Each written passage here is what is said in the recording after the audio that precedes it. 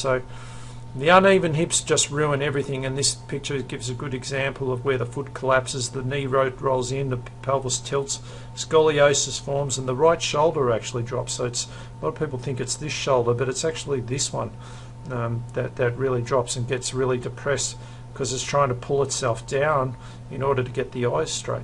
See, so that's a nice posture where everything's aligned really well, and nothing goes wrong here, but everything goes wrong there.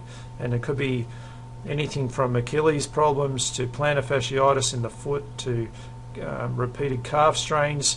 Obviously a stack of knee injuries is going to happen with this case, not to mention all the hip problems and definitely spinal problems, and lastly shoulder problems. So you could have all of the above all happening from this sort of one thing, or it could be just one case, it could be just in certain spots, but eventually they're all going to be worn out.